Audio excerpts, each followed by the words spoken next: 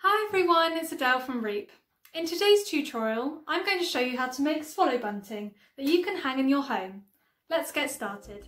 For this activity, you will need a printed copy of page 3 of the worksheet, 2 sheets each of black, dark blue, white and red card, scissors, a glue stick and twine.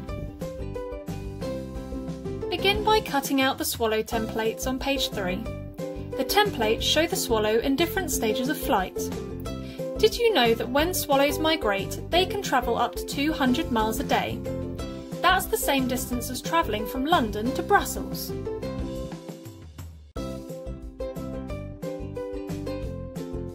Now trace both templates onto each piece of your coloured card, then cut them out with your scissors.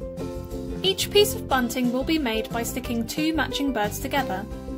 As we're making 8 pieces of bunting, you'll need 2 of each swallow shape in all 4 colours to give you 8 pairs, just like I'm doing here.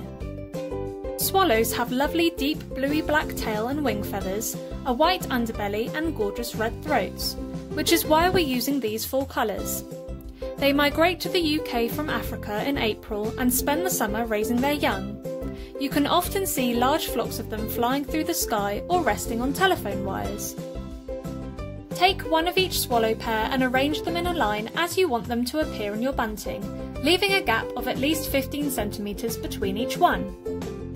Arrange a long length of twine along your sequence with an extra 30 centimetres at each end for tying. Apply a layer of glue to the underside of the matching swallow and stick it on top of its pair to secure the twine in place. Make sure the twine sits in the middle of each bird. Repeat this with all of your swallows until your bunting is finished.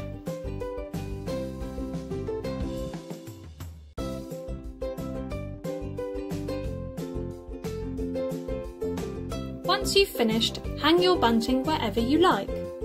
You could hang it along a wall, or you could hang it in a window so it looks like you can see a flock of swallows flying through the sky on their migratory journey. I hope you have fun making your swallow bunting this week and enjoy learning about this incredible bird's migration story. Aren't they miraculous? As always, share your creations with us at REEP by tagging us on Instagram and Facebook. Bye!